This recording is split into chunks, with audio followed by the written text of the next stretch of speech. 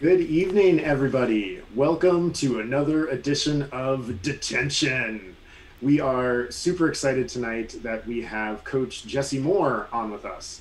Who is Jesse Moore? Well, he just might be the best coach that you've never heard of. Jesse is the sole proprietor of Moore Performance Coaching, and he has assembled a lifetime of competing and coaching, beginning with track and cross country while he was growing up in the great state of California.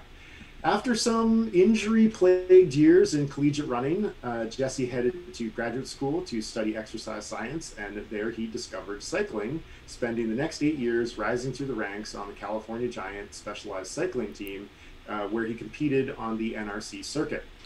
In 2012, Jesse turned to our sport, putting up a 11:08 at his Ironman debut in Ironman St. George. He made 2 trips to Kona over the next few years, cracking the top 10 in his age group in 2015, posting a super impressive 9:33. He raced professionally in the sport for another 3 years before turning to his current pursuit, ultra-distance gravel racing. He's finished in the top 10 at both Unbound Gravel, which is formerly DK 200 in Emporia, Kansas, and SBT Gravel, all without much fanfare at all. Jesse Moore, welcome to Detention. Thank you. Good to be here. We are really happy to have you. Yeah, right? That's actually our first and most important question. Is this your first time in detention? That is a good question. I don't think I spent a lot of time in detention. Growing up, we moved a lot, so I was often like new kid in school. So I was kind of like head down, and learned pretty quickly that I needed teachers as allies as opposed to enemies. So I tried to stay out of detention and keep my friends where I could get them at first. Awesome. Yeah, we have learned over this year of doing this show that Molly and I spent a lot of time in detention. We learned growing up. I could see that. Thank you. Yes, thank you. Compliment accepted. Yeah, a lot of endurance athletes have not. Yeah, well, especially in triathlon. I mean, we're kind of a clean-cut crew, aren't we? It's true. It's true. For the It's most when part. I mean, kind of disciplined, follow the rules, stay between the lines. Certainly, I found, certainly the people who've come on this interview show at least have been pretty clean cut. Our other question, we sort of touched on this a little bit when we were warming up, is that over the past year, everybody has been trying to figure out, like, how do we deal with this pandemic? What can we do in this space when we normally would have been coaching, racing, all of that stuff? For me and Molly, it was putting this show together. But how have you had to change your job in the past year? Yeah, that's certainly been a challenge. But yeah, I mean, the very first thing that went away was just everyone's kind of sense of purpose. And a lot of us, we follow these sports and do these things because it kind of gives structure to the rest of our lives, right? And all of a sudden that's just gone. So this thing that I'm training for, my North Star, has just been removed. So there's that. And then the other big thing that a lot of people lost really quickly was their community. Be it going to the pool in the morning or, the group rides on the weekends, whatever that was. So those 2 things just evaporate. And so, like, as a coach, a big part of my job is to kind of, like, how do I give people purpose again? And kind of how do I try to recreate some sense of community? So, it was a lot of scrambling. I can't say I did it perfectly by any stretch, but it was kind of like, how do we find some things for people to focus on, be it like pull-up challenges or plank challenges, or I had a big group of people do an Everest challenge with me, so we all got on Zwift and did an Everesting day, just all kinds of stuff like that. And then I did a lot of like group meetups on Zwift. So I mean, basically the background of it all is I kind of migrated towards the virtual reality stuff that I never thought I was going to do and resisted for quite a while, and started having workouts on Zwift and having people meet up on there, do the Discord thing so we could all talk to each other. And a lot of times it was just, you could just hear it in people's voices from the beginning of the ride to the end, like just how much it meant to them just to even talk to some other people, and just recognize everybody was struggling. Because that's the other thing, like with the sport and this kind of this cultural moment right now is everybody thinks like they need to be happy all the time, and they're afraid to admit when they're not, and that they're struggling and having some moments of weakness. And I think it was just really good to talk. It was good for me to hear them struggling as well, you know, and then kind of support each other and help and just try to find a way through. So that, does that answer your question there a bit? Yeah, I actually have a follow-up on that. Have you found a place that has been particularly effective in creating community and like virtual environments for athletes? Is there something that's really worked for you? You know, beyond the Zwift stuff, not as, I'm trying to think what else we've done.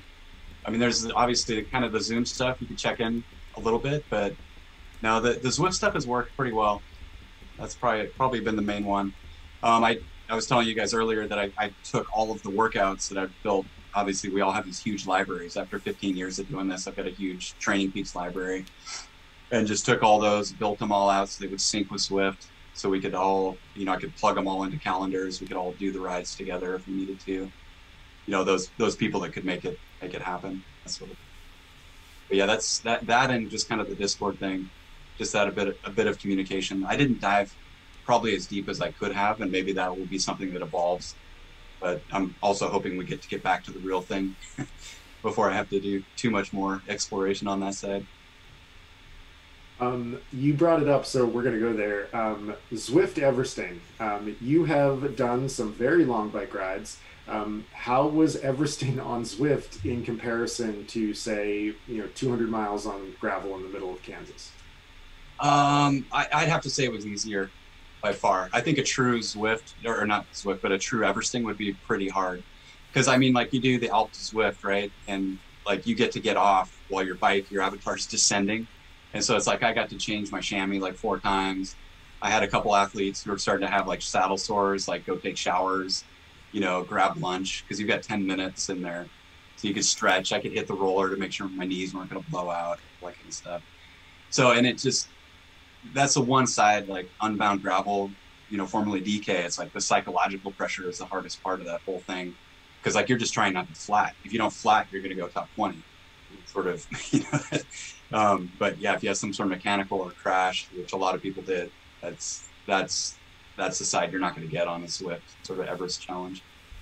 Physically, it was pretty good. But again, you like had control. I wasn't trying to race anybody. I wasn't trying to set any time goals. So I was able to keep it pretty moderate pace the whole day. And I actually stayed on for, I think, 33,000 feet of climbing in total. So it was like, because I wanted to make sure all my other athletes got through it, right? So I was like going down and picking them up and descending and just making sure we all kind of completed together. Yeah, I think I was on there for like 11 and a half hours to do, and I was done around 9 hours, the actual Everesting. Does it make you want to do an outdoor Everesting? Maybe. I'd need the right environment. I mean, the times are so good right now. I'm not sure what would draw me to it, because at some point, some things just become suffering for the sake of suffering. And like, if I'm going to go for that much time, I've only got so many of those in a lifetime that I'm probably going to use it on some like crazy outdoor adventure in the backcountry, you know, on a gravel bike. So actually, my next question was about the role of adventure. A lot of what you post on your website and what you speak about in the events that you've taken on seems to be in the pursuit of adventure. Can you tell us a little bit about what role you think that plays in the athlete experience and in your coaching? Yeah, so I mean, as you both know, it's really about keeping people motivated and fueling their, you know, it's popular now, but like their why, you know, and like what draws out their desire to do the work. And I've struggled with some of that myself, you know, coming from like elite athletics and then like making a transition into wanting to stay active and continue to train, because I needed to kind of ground truth all of my workouts for my athletes. I have to go through them. But to keep myself going, like what is going to keep drawing me to do workouts and try hard and work hard. And for me, it's kind of been the adventure side of things is what, like, I want to be able to say yes to whatever somebody asks me to go do, right? So that's been my working mantra the past few years. I always want to be fit enough to say yes to whatever somebody asks. That's kind of what what's worked with that. But I mean, for me personally, like there was a little gap in the intro there, but from when I got my second stress fracture at UC Davis to when I actually started racing a bike was, gosh, that was like an 8-year stretch. And that was all rock climbing. And then it was also as a wildlife biologist working Yosemite, Sequoia, Kings Canyon in the backcountry for that whole period of time. So it's like I would work in the backcountry 12 days to 20 days at a time off trail, you know, and then I'd do that for 4 months as hard as I could and then go rock climbing all over US and go to Europe and that sort of stuff. So that, I think I've got some of that in my just DNA. I've always kind of sought that out. Yeah, that's a piece of the intro that I definitely didn't get a hold of, and yeah, that part's not on the internet. But now it is. And do you think the rock climbing has that shown up in your endurance racing? It's probably shown up in the endurance racing, and then just also the coaching. I had an athlete today tell me, like, just I'm really even keel, and like I don't rise to like drama quickly, any of that kind of stuff, because it's just like when you've done that sort of thing and like life and death is a very real possibility and you've had friends die and it's like you can't panic in situations because like consequences are just too high. I think I've brought that to the coaching kind of relationship. So I feel like I'm somebody that can buffer, like as somebody's having an emotional storm of some kind, good or bad, like I can help them sort of process that and give it back to them in a way that helps them just kind of smooth it out, right? Smooth out the highs, smooth out the lows, that sort of thing. Does that answer what you're getting at? Yeah. I mean, yeah, it's something that, yeah, I wish I'd known. Like, that's really cool. I want to know a little bit about the other side of the adventure. Then this is triggered for me by the rock climbing I used to climb, but I am super scared of heights. So I asked what the role of adventure was, but can you tell us a little bit about what the role of fear is in training for athletes or for you? Is there like an importance or enough fear, or? Fear's a weird one. So, I mean, I always hear like military people talk about that. It's like they don't say that they don't have it, but they don't let it control them, right? Mm-hmm. I think there's a healthy relationship to be had with fear, you know, be it fear of something that's really big, like an Ironman or Unbound Gravel or like whatever it is. I think that can be a great motivator so long as it doesn't derail you and send you down like this path of self-doubt. Although going down the path of self-doubt and then working through it can be really productive as well, right? So, you know, I for me, and then I also encourage a lot of my athletes to do this, is like, if you see something you're afraid of, you know, like it might even be an interview with you guys, right? And it's like, if it's triggering some sort of fear response or any sort of stress like that, like I almost lean towards it. And I encourage my athletes to do that too, because that's where all the growth is going to happen. You know, it's like you need that resistance, you need a little bit of fear, you need a little bit of that stress response to like bring you up to your next level and get the most out of yourself. You know, that's where that's found. You know, and in bike racing, it was like the scariest moments where that meant you were in the race, you're on the sharp end, you know. And if you're pursuing an Ironman and you're super scared of the training and what it's going to take out of you and those dark moments that are going to come, I mean, go look for them, because that's where you're going to find out about yourself and probably be pretty pleased with what you find. But to do that, you have to be vulnerable to failure. So don't be surprised if you have that happen too. But then you have to learn from it, move on from it, and go to the next thing. Go ahead. Oh no, I was going to say, please do send us all of the athletes who you think would be afraid to talk to us, because we would love to talk to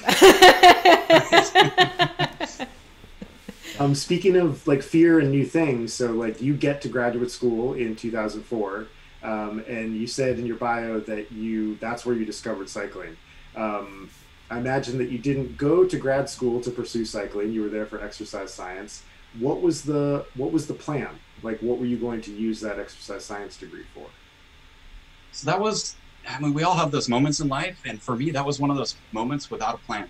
So I was, you know, at 11,000 feet in the back of Sequoia Kings Canyon, I think. And I was working on an endangered species of frog at the time. And I found myself thinking more about like how my body was adapting to the like 7,000 feet with 70 pounds on my back, like altitude stuff, more than I was thinking about the frog. And so I was like, I need to do something different. So at, 30 years old, I decided to go back to grad school, and that's what drove me back there. And then in grad school, you do all those rotations through different labs. And I walked into, do you know who Massimo Testa is? Max Testa? He's in Park City now. He and Eric Heiden were at UC Davis at the time. And I walk in there for my rotation, and Chris Horner and like all these pro cyclists that were in there getting tested, super fortuitous. Like I walked in, I sat in on a couple of his post-testing sort of debriefs with the athlete, and just like his ability to get them to believe in themselves, to get them to believe they were better than they actually were, not like inflating them in any way, but just like really just an amazing ability to do that. And a lot of that was just him listening to what they were saying and giving it back to them in a digestible way. Like it clicked. I was like, okay, I know what I'm doing. But yeah, to answer your question, I didn't know what I was going to do. I just knew that I was super interested in it. And to back up a little bit, when I finished my undergrad degree, I had a couple like units I needed to finish, and my roommate at the time said, hey, come do this physiology course with me. And it's like, I'd been struggling to memorize all these genus and species of birds and mammals. Really just did not enjoy it. I take this class, I get an A+, and it didn't feel like I worked very hard, right? So it's like I left undergrad kind of knowing that there was this thing, this like easier path forward for me, and this thing I was actually more interested in. So kind of long-winded answer, but that gets it done. We love the long-winded answer. Okay, good. Yeah, it makes our job so much easier.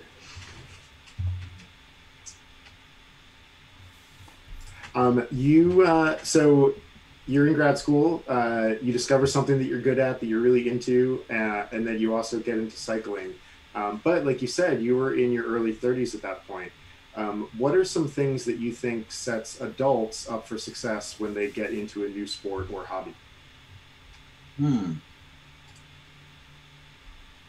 That's a good one. So, I mean, as adults, I think oftentimes by the time they get to that stage, they've figured out like how to work, right? And how to kind of organize themselves. And, it's like, as a kid, it's like you almost have too much time on your hands. And so it's easy to just not get much done. And I think when people come to it kind of growing up, I had this experience when I went back to grad school. I was a much better student than I ever was as an undergrad. Just you have more structure, more maturity, and you're able to just kind of see the way forward and follow the path a little bit better. But I mean, with that comes a whole bunch of distractions, potential distractions and other things to balance. So you gotta be careful with that, because I will see athletes as adults come to it and they'll try to revert back to being kids, and they'll discard all the other commitments they have in their lives in order to chase this one thing. So that's something you really got to watch with adults sometimes. Generally middle-aged men. I don't see women do that as often, but oftentimes the men will let the ego get going a little bit too much, and they're on Strava comparing with their buddies and that sort of stuff. Women definitely do that too. I probably just haven't been exposed to the right ones. So some of the work that you did in grad school was on testing and on physiological testing. How much of that are you still doing? Do you still rely on that kind of data in the athletes that you're working with? Yeah, that's a good one. So I think that's evolved a lot. I have the ability to do lactate testing. I don't have a VO2 sort of testing ability at home, at kind of where I do my work. So I can farm out the VO2 stuff. The VO2 stuff for me is, again, we've all said that, but it's like the biggest engine, and like how much talent have you got is kind of what VO2 tells me. Lactate testing I find a little bit more useful for actual training zones and watching people progress, and the curve itself can be a bit diagnostic as to do we need more anaerobic energy or aerobic, all that kind of stuff, not to get too much in the weeds. But I don't do a lot of the testing anymore, in part because I've become a smaller coaching business. And so it's like I have the time to really look and analyze everybody's data all the time. So I feel like I'm kind of seeing it in real time, sort of the adaptations. So I don't necessarily need to do a lactate test every 6 months to check in with my athlete to see where they're at and if we need to move zones, all that kind of stuff. So it, like if we're really struggling to see an adaptation, or we don't think the zones are right, we might check in with a lactate test. But the other issue is that I coach people all over the world, right? So it's hard for me to like do the test. So I might farm it out. or some of the professionals, they're getting tested regularly just because that's part of the job. Is there a particular software analysis that you use? Do you use WKO? Do you just use like the basic training peaks, like Golden Cheetah? Is there something that you go for that helps you do all that analysis?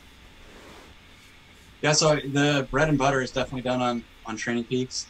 I used to do a lot with WKO, but most of the tools are now part of that online platform, and it's just a lot easier. And I had a lot of trouble where it's like you're doing stuff in WKO and it wasn't syncing well with Training Peaks, so I found myself doing double work. So I think not necessarily out of laziness, but a little bit of laziness, not wanting to like repeat a bunch of the stuff. I've migrated mostly towards Training Peaks, get most of it done there, because most of it is in the comments box anyway, right? It's like you see the numbers and analyze the data, but a lot of the relationship is in that dialogue box, and I can get most of what I want, right there. And it's really seamless, and just with working with a large group of people, I found that to be the best one.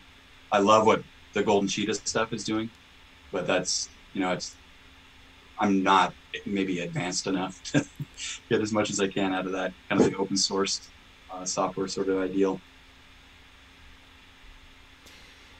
So how do you keep that? You talked a little bit about the communication and the importance of developing relationships.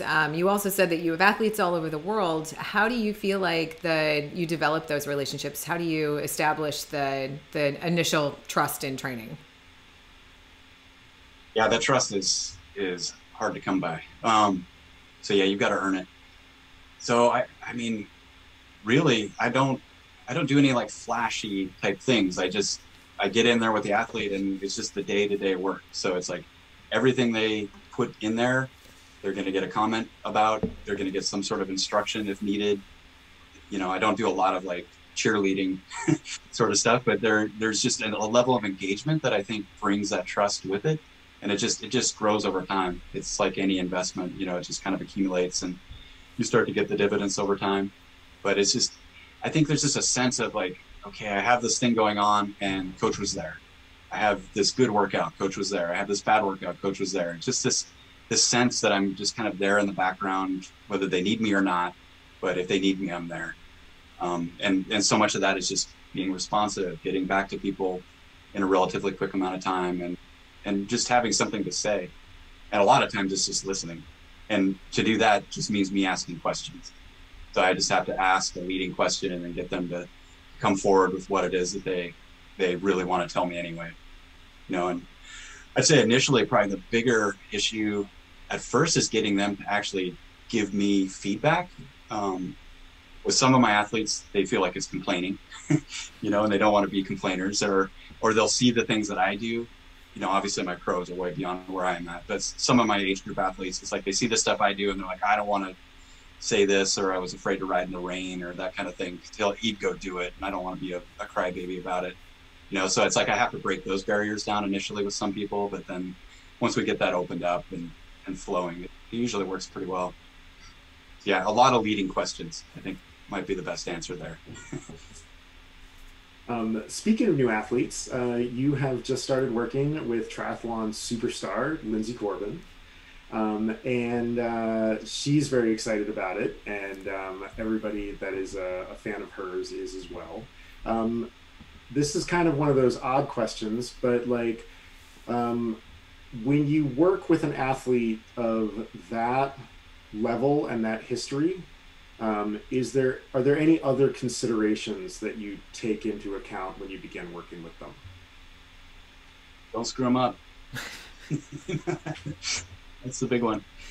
With an athlete like her that's really well established, I mean, she's got a long career, and I mean, her former coach, you just look at her results sheet, he did a great job, right? There's no question about that.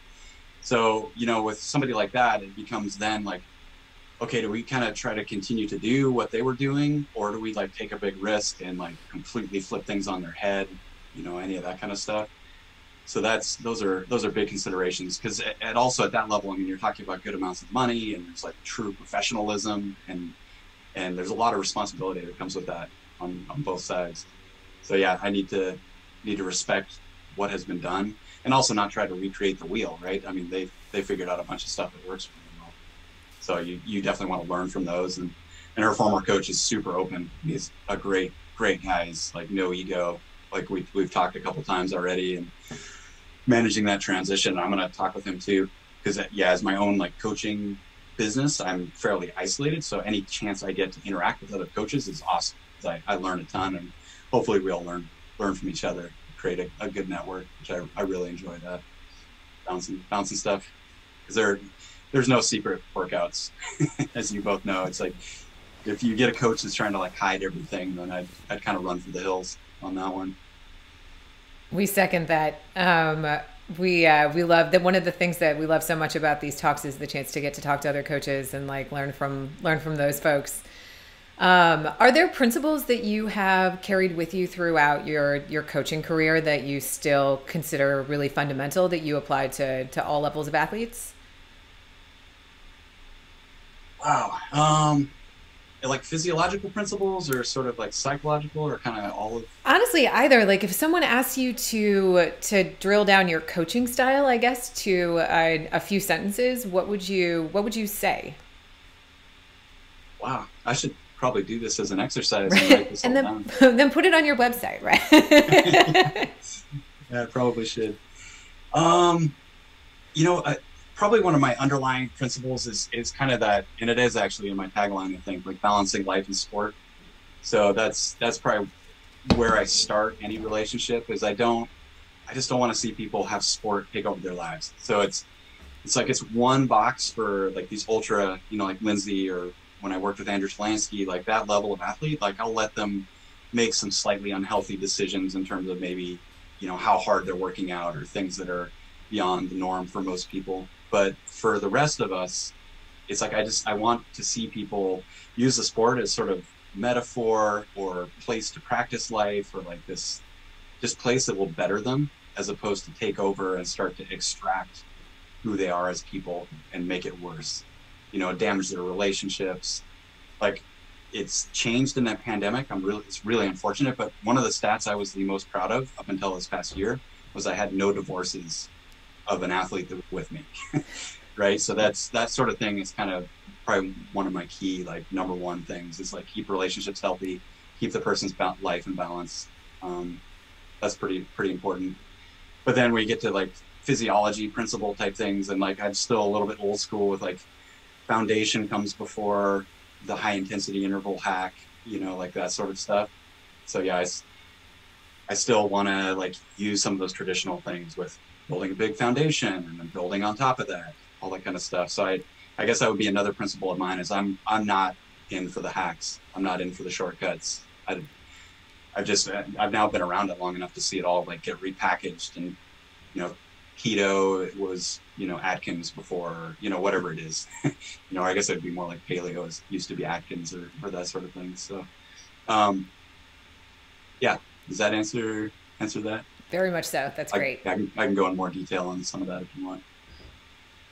Well, I was going to ask you, like, where did some of those fundamentals come from? Like, where are the places that you learned them? Who did you learn it from? And then, yeah, what are some of those fundamentals that really seem to stick for you physiologically?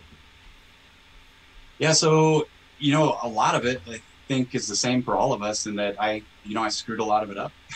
You know, as an athlete, I made a lot of those mistakes, you know, like just chasing it too hard and just discarding everything else in your life, you know, risking everything else. And I'm not to say that you shouldn't do some of that too, but yeah, you know, like pushing through injuries, pushing through illness, you know, abandoning work type priorities, all that kind of stuff. Yeah, I think I've done all of that. And then from like the coaching side of things and some of those like fundamental principles, I was really fortunate to have an amazing high school coach. He was actually way better than my collegiate coaching, which is probably why I got hurt so much in college. But yeah, I mean, he won a bunch of California state championships, all that kind of stuff, but he was just really good at answering the questions that we had as to why we were doing what we were doing. And so like those fundamentals of endurance and base building and like how you sort of structure things. And then probably more important than anything was just communicating that to the athlete and getting us to believe that it would work. Because as we all know, it's like following a training plan you believe in is going to get you way farther than following the perfect plan, you know, like 70% of the way.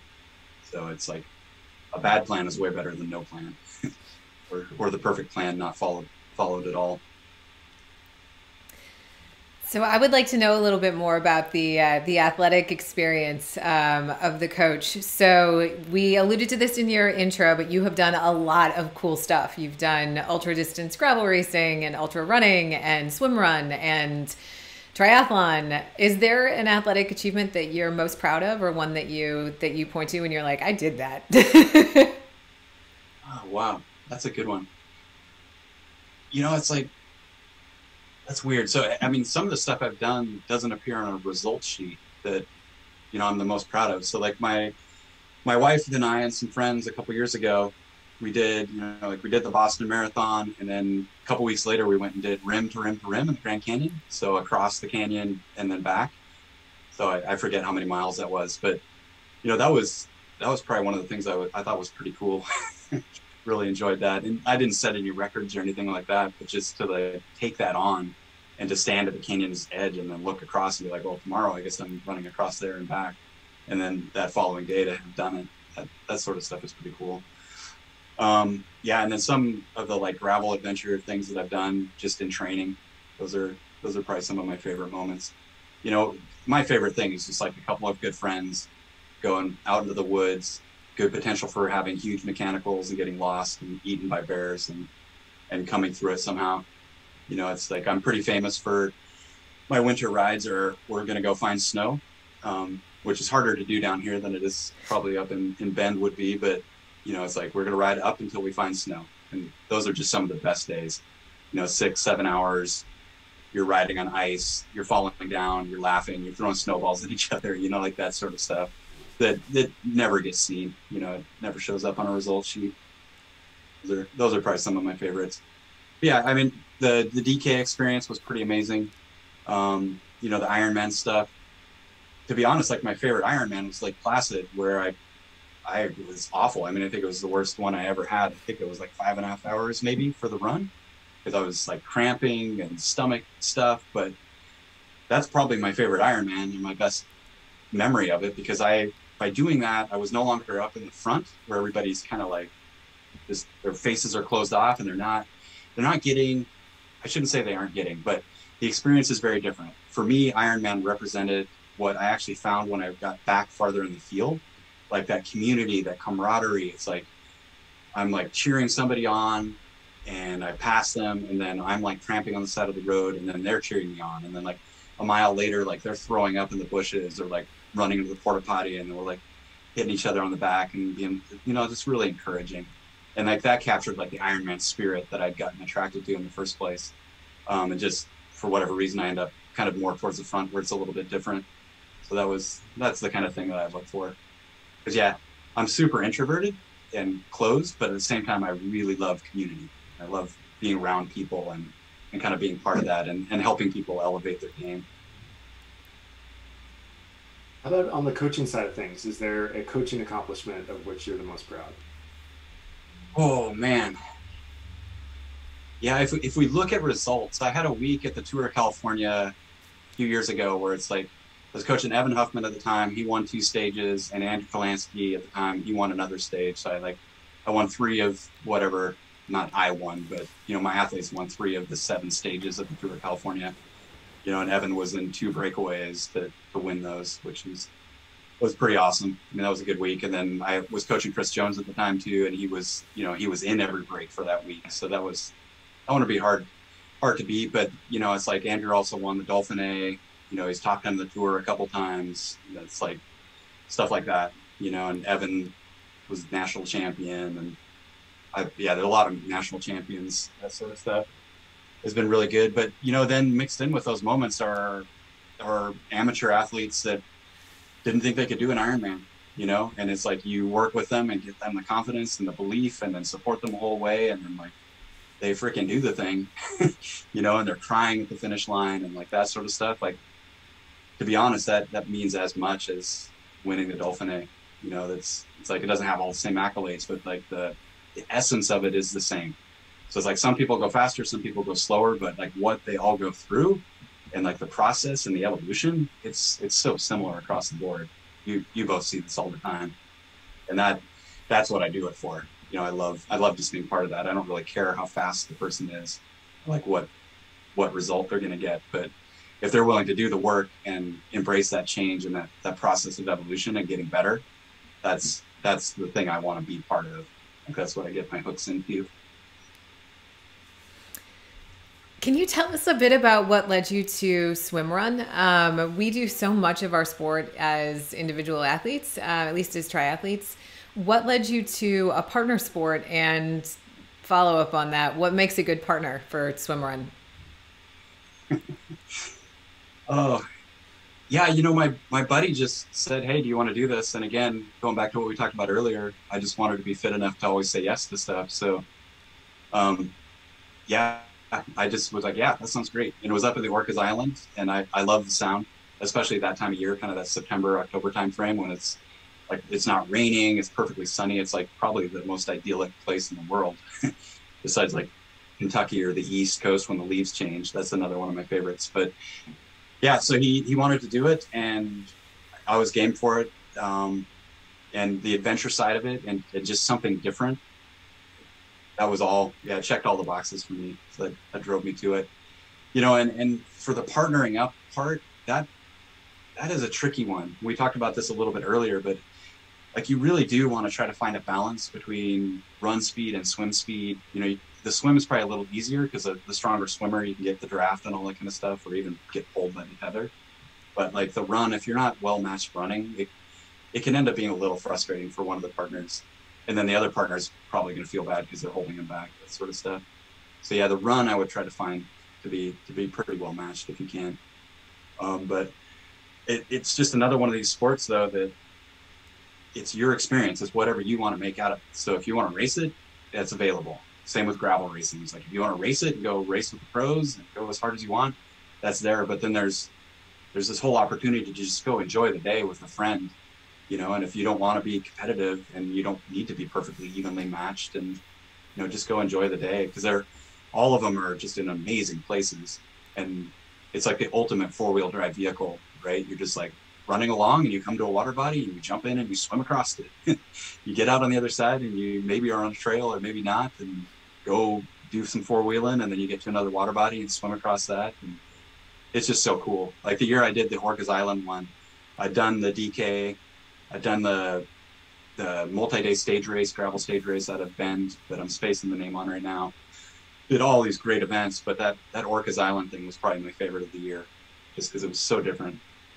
For one, you didn't have to pack a bike and fly with a bike, which was, I really, really liked that part. But yeah, it was so cool. And the people are incredibly welcoming. You know, it's got that early days of triathlon feel still, where it's like really grassroots, you know, and it's like the registration lines aren't the same. It's not like blaring music at the start line, all that kind of stuff. You know, it's just very like I said, yeah, like grassroots. So all that stuff's great. When we met in Steamboat, I think, you know, a few weeks after that, I sent you an email and was like, hey, there's this Wadi team. I think you would be a good member of it. And you replied with an answer that just completely blew me away. You were like, you said that you found that things like that led you to kind of chase ego. And I was wondering if you would talk about the role that ego has played for you in like a positive and a negative way in your career. Yeah, I mean, that's another one of those things that I think I've made the mistakes with, so I've learned a lot from it and evolved with it. Because yeah, early on, I mean, we all have it, and I'm now at a place where I'm learning to have a healthy relationship with the ego, because I think I had it, and I chased, you know, kind of stoking it too much, and that left me feeling really empty. And so I went to it. Then from there, I went to a place where I was like, I wanted to just like squash it and not have an ego and try to be some like Buddhist monk or something. But now I think I'm at a place where I can have a healthy relationship with it, because it is part of your identity. And then I also think, like fear, like we talked about earlier, it's a really useful tool to like get you to go do things, you know, that are productive and positive. And I also think it's okay to like hold your space, right? And all that stuff. I don't know if I'm using the psychological terms right, but like ego is part of that. Like owning who you are being happy with it and owning your space and holding a place in the world. That's all ego. And I think it's okay to have that.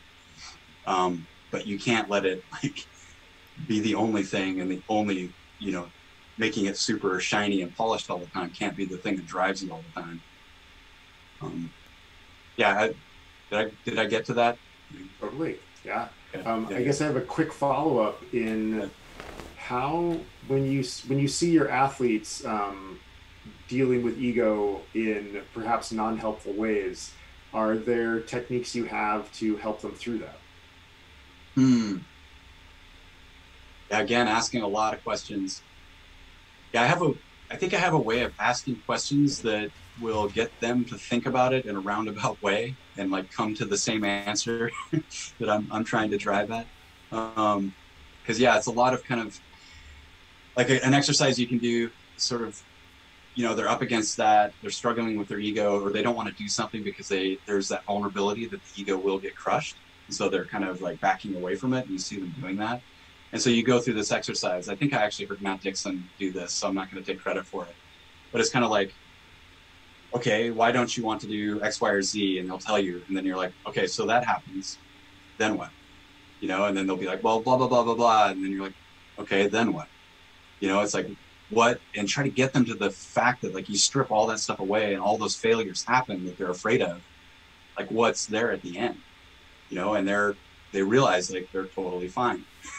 There's no real trauma or damage that's going to be done. They are still there. They're totally fine. Their family still loves them. I'm still going to care about them. It's like, in fact, I'm going to be even more invested because I saw them like take this on and expose themselves and really go for it. So that, just try to give them a lot of like positives that come with taking that on and not letting their ego get crushed, be the deterrent from taking on a challenge. We have a question in chat that I'm gonna take a spin on for the next question, kind of piggybacking off of that. So this is a new person to us. Hi, Brent. And he wants to know if you feel that running is not meant for everyone, meaning a 250-pound man shouldn't run on concrete. What I would like to know, kind of piggybacking off of that, is what you recommend to athletes who may feel that they wouldn't belong in the place that they would like to get into. Like if there's a fear of getting hurt or a fear of looking silly, for newer athletes or for people who are thinking about taking on a new sport, do you have any recommendations on how to go about that in a way that is healthy and safe? Wow. There's kind of two parts to that, because I've been injured a lot with running, so I often run up against that where I'm like, man, maybe I'm just not meant to run. Like I should do these other things instead. And if I'm fortunate enough that a bunch of other things that don't hurt me give me a lot of joy, so I can chase those, and I get everything that I want out of running, I can get somewhere else. So it's really useful. I mean, triathletes, we're the best multi-sporters, kind of everything, get hurt in one, do the other two more. So for me, I mean, maybe not everybody is meant to run, but that doesn't mean you don't be an athlete, and it doesn't mean that you don't try to find those kind of what you get out of running or that you're looking for with running in a different place. So I think that's maybe one part, and you'd be taking a hard left turn probably there. But if the running's the thing you want to do, and that is the thing you're passionate about, and be it community or whatever it is that's kind of drawing you there, then yeah, it's just got to be, again, keeping that ego a little bit quiet and not looking at the social media and how much everybody else is doing, but being very grounded in what you are capable of and what your limitations are, and respecting them highly, and not overstepping what your body's going to allow you to do based on what other people can do. Because you're definitely going to run up against that a lot, and it will only lead to injury and general unhappiness. There's no real better way to say it than that, because being hurt sucks. And if you can do 5 weeks of running at 20% of what you want to be doing, and you can do all 5 weeks and get to the end of that 5 weeks healthy, you're in a much better place than you would have been doing 1 or 2 weeks of what you think you should be able to do or what somebody else is able to do, and getting hurt and then spending 3 weeks doing PT and all that other stuff. It's just, it's a hard cycle to be in. So that's probably the main thing is be very respectful of what your limitations are, and don't push beyond them for any other reason than yourself. And I mean, honestly, it's a little bit self-serving, but get a coach, you know, or at least somebody you can bounce it off of, or just have really honest conversations with you. If my friend came to me and told me they were going to do this, what would I say to them? You know, I'm going to increase my mileage by 20 miles this week. You know, what would I tell my friend if they came to me with that? So that would be, that's probably the best advice I can give. So you have lived in the cycling world, the triathlon world, the ultra running world, the swim run world. You cross a lot of lines in sport. There is a unfortunate and long-standing divide between triathletes and cyclists. Why do you think this is, and what do you think we can do to fix it? Wow. Yes, I need some sort of ambassadorship for this, I guess. Yeah, that's a very real thing. I mean, some of it maybe is earned, some of it's not. But to be honest, it's one of the parts that drove me away from cycling was that, like, I mean, cyclists can just, I don't know how much cussing you can do on here, but they're just can be not the most welcoming people, you know, and insert whatever words you want there. And you know, the thing, walking away from it a bit and then coming back to it again and being faced with like mass starts and all that kind of stuff and just the chaos of bike racing again, I now kind of recognize where it's coming from. And a lot of it's fear. You know, it's like in cycling, like that danger is so real and so intense. And it's like within a moment, you know, I've been racing along at Tour Gila, and it's like next thing I know, some guy's unconscious next to me and he's ended up with a broken femur and he's been, you know, medevaced out. And, you know, I've had friends that have died and all that sort of stuff has happened. So that the danger is super, super present, super real. And so I think a lot of guys, I haven't worked with as many professional women, but I've noticed with the guys, they go to this place of ego and like raw, and like they just try to overpower it with like this false confidence and this false bravado, which is really off-putting for most of the rest of the world. And they're just not always that pleasant to be around. You know, it's just like you're really butting up against this ego that on some level, I think all of us can sense is not genuine. You know, it's not real. You tear that down a little bit, and they're super insecure and they're super scared. They're super afraid. And or you'll side tangent, but like you'll see this in the Belgian classics in the spring. It's like guys will start putting on weight, you know, and all that's like, for me, looking at it as a physiologist, I'm like, that's a cortisol response. Like they're just living in fear of those crosswinds, the cobbles, narrow roads. It's like at any moment, it's like their career could be over, or at the very least, they're going to be in a ton of pain. You know, it's like Andrew went top 10 of the tour and we were stoked because he only crashed 3 times, right? You know, and these are hard crashes, but that's just like, that's part of the job. So I think that's where cyclists end up building that wall, because it's kind of this like protective mechanism, you know, hiding behind the ego of it. And like, I'm not afraid, you're afraid, like that sort of thing, you know. And then the triathletes are just, it's just a different experience. And I have found it to be a much more welcoming community, you know, more supportive, more open. There's certainly some of those same personalities are there, especially as some of the cyclists have gone over there. But, you know, for the most part, it's just a completely different experience. But yeah, it's all, I don't know, it's kind of based on nonsense. Because I haven't met a triathlete who can't learn to handle their bike. You know, it's not that they can't, they just haven't had to. You know, it's like they can learn it all the same. I teach people all the time how to handle their bikes better. You know, it's just, but their sport doesn't demand like bunny hopping curbs and, you know, or other riders or any of that stuff. A lot of it's straight line type stuff. So it's just experience. It's not inability. It's just lack of experience.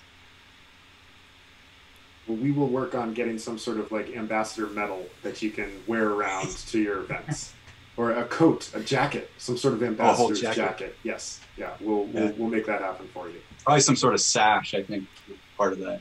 All right, now we've got it. We got a jacket, a sash, some medals. We're working on this. The vision is beginning. It's perfect. Tell us what you think one of the biggest mistakes that endurance athletes make is, or the most frequent. I don't know the biggest. Either. You can choose either of those. Overtraining. Pretty, you know, just too much. You know, and especially I see it more with triathletes. The cyclists do it as well. Runners just get limited by mechanical stresses. You know, they'll try to overtrain. They certainly would love to do it, but they often just get hurt and break down. But you know, with the low impact side of cycling and triathlon, with the swim and the bike, I mean, you can just fit so much in and not get that like severe muscle soreness and the stress fractures and all that kind of stuff that'll normally tell you to stop. So I see people really dig themselves into holes. You know, to be open about it, it's something that Linsey and I are actually going to be probably arm wrestling over a little bit. She's had years and years of like 30-hour plus weeks. And, you know, I am very curious. And again, I don't want to tear down everything that has been done before this brought her a lot of success. But I somewhere in my head is this twitch of like, man, I wonder if she could be a little fresher.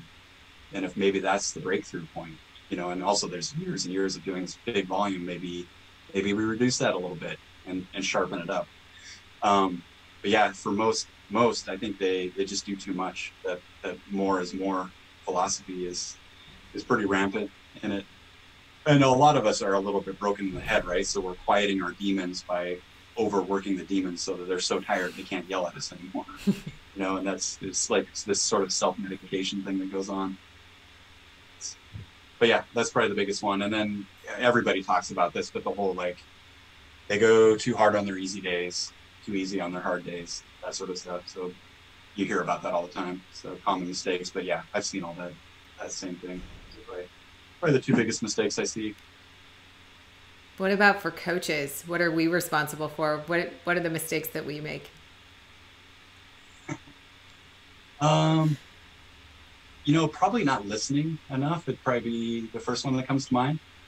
So like probably the biggest pitfall we come into is we close off because we start to think we know it all, especially after a few years. You know, it's like you kind of understand how it's going to work. You know, the X's and O's of how to put it up on the training plan, all that kind of stuff. And then, yeah, you kind of stop listening to those subtle cues, you know, that tell you that X and O thing that's working for all these other people just isn't going to be quite right. And, you know, the big one is related to the fatigue we just talked about. You know, you're not picking up on those like subtle mood changes or those things that are going to tell you that this person's overworking. And even though it looks great on paper, like you need to ask some deeper questions about like, okay, they're fighting with their spouse, or, you know, it's like their whole life bucket is overfilling over on the side here. You're not even seeing because you're not asking those questions. And by asking questions, that's you listening. And you're missing some stuff with that. You know, you're not serving them as well as you could be.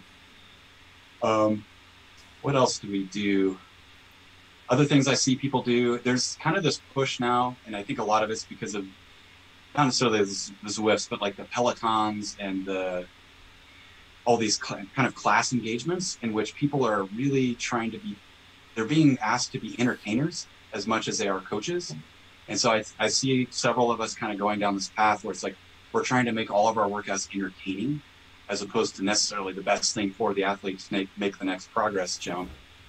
You know, and it's like some of that stuff that's got to be done, those fundamental steps, are not sexy. They're not entertaining. They're like, you're going to go do 4 times 15 minutes at zone 3 and it's going to suck. You know, it's just going to be kind of a grind, you know, and I see people trying to do this thing where they're jumping around because they always want to keep it engaging and like be a little different than the past workout. And they're losing that sense of progression from week to week to month because they're doing this like pick from here and here and here because they don't want the people to get bored, you know, and that's a mistake I see some people making, you know, in terms of progression and progressive overload and kind of those fundamentals of physiology, you know, and I don't think they're going to be at the level you folks are at, obviously, because successful athletes aren't going to thrive in that environment. But I do see people going that way. Oh, and then I'll bring up one more. Sorry, one that's kind of emerging right now too, and it's kind of that hack culture, bro sciencey sort of thing, is pushing a little bit too far towards individualization and losing kind of the fundamentals of like how physiology works. So like people are getting so focused on like making sure the person is being treated like such an individual that they're getting the, you know, like they need 25 milligrams of magnesium and this other athlete needs 29 milligrams of magnesium, or they need like 7 minutes of threshold work and this other person needs 12 minutes of threshold work, and like trying to make it just too specific to the people, and like then losing like the big ticket items, right? Like drilling down so far on these like really complicated mechanisms that they're losing, like, well, you need this many hours of base type zone 2 type work before we can even talk about that like 0.5% difference is going to be made by dialing in that kind of stuff, and then yeah, here I go. So even more. So the other thing I see a lot of coaches doing is kind of like feeding into this orthorexia thing. You familiar with that term? I haven't heard that. Again, it's related to sort of the hack culture, but people trying to do everything perfect, like eat the exact perfect foods and get the right superfoods, and like they're so just obsessive compulsive about like getting all that in, that again they're losing like the big ticket items by focusing and drilling down on these little tiny things. And I see coaches and folks like that, they try to sell that and create this dependency with the athlete, because it's like they make it so complicated that the athlete feels like the only way they can understand it is to keep the coach involved, and then the coach is kind of has this like feed forward revenue stream coming from that by selling the product of confusion and making it just complicated enough the athlete doesn't feel like they can ever understand it on their own. And that, to get back to principles again, for me as a coach, I want my athletes to not need me anymore at some point. If I can, we're teachers, if we can teach them to do it on their own, but they want to stay with us just because they like the relationship and they love being on this journey with a person that they can tell about their details of their workout that's not their spouse who doesn't want to hear about it anymore. That's what I want out of that. One of the quotes on your website, and this is probably where we'll wrap up. You did great. You talked for an hour straight. Your wife is wrong. You can totally talk for an hour easily. But one of the quotes on your site that both of us latched onto was, "Don't blame bad luck for things that could have been prevented through better preparation.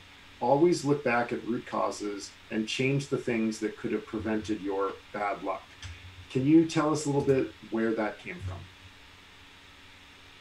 Man, that came from bike racing, probably, is where, that was rooted in that. Because it's just like, you come back to the parking lot after the race and you're just listening to this like non-stop monologues from all over the parking lot of like, oh, I would have had it, but I flatted, or, my chain broke, or my gears didn't shift, or, I could have done it, but I didn't eat enough, or I bonked, or like I cramped, and like, and it would just stop there. It's like they found this external thing to blame, rather than looking internally at the things they had control over. Blame the external. They've got their scapegoat. They can go home, feel good about it. But then it's like the same person is having the same conversation 3 weeks later in the same, a different parking lot at a different corporate criterion, wherever it might be. But it's just repeating itself. So it's like taking that moment to self-reflect and own your mistakes. A lot of people don't want to do that either, but looking at what happened that caused that to happen. And it might've been 5 steps before the thing that actually took you out of the race. It's like cramping, you didn't start eating 15 minutes into the race. That was like way early. Most people won't look that far back. But that's kind of what I meant by that. It's like running the super lightweight racing tire at Kona, like that sort of thing. And then you flat and you're like, oh, poor me. But, it's like, you probably should have run a sturdier tire. There's a lot of sharp stuff on that road. That kind of just forward thinking and trying to be a bit of a chess player with it, understand it at a deeper level. I love awesome. that. Thank you for that. Yeah. Yeah, there's so much stuff that we do have control over. I feel like we get stuck in the like victim mentality of like, oh, this stuff went wrong. And you're like, nah, some of it you went wrong. For sure. Well, thank you so much for taking some time out of your Tuesday night to join us all the way from Northern California. It has been awesome to spend some time talking to you and to get to know a little bit about where you're coming from. We love these conversations, and this has been a really fun one. So thank you for joining us here on In Detention. For those of us who are joining us on Twitch, make sure you come back again for Yoga with Amy VT tomorrow at 7:30 a.m. on Wednesday. And our 6:30 a.m. Thursday Zwift Ride, all about that community. And Jesse, thank you. We hope you'll come back and talk to us again soon. Absolutely. Yeah, it's been a ton of fun. Thank you. Awesome. It's been fun for us too. Thanks so Thank you much. so much. Bye, guys. Right.